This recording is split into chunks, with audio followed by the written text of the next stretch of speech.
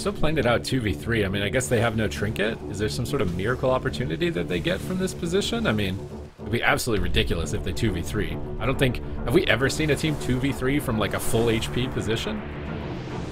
Ever? Maybe. I'm not confident in answering yes or no completely, but... I feel like we've never seen it from full HP. Like, this is a complete hard reset. Have we seen this before?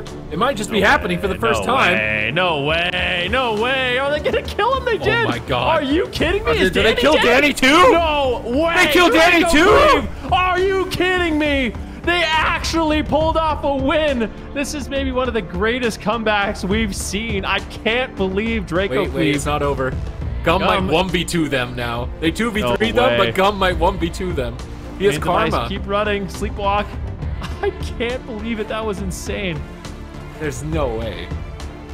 Gum, is he gonna finish him? Karma. Mr. Fury on the parry on the death streak, and I think it's a 1v2 reversal.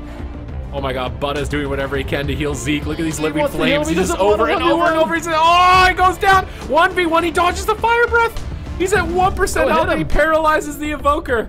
There's no shot. This is coming down to a 1v1 right now.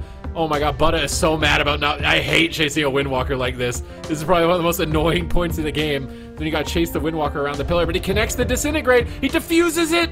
It's a race at this point. Butta can't get away. He's getting disable rooted. He deep breaths, but Gum dodges it. Oh my God, he dodges the deep. He walled nothing. He walled air. He got scared and he pressed his wall when Gum isn't even trying to attack. I think Gum's got this. I think there's a good chance that he does. I don't know if Butta's going to be able to really reset. Gum's moving in.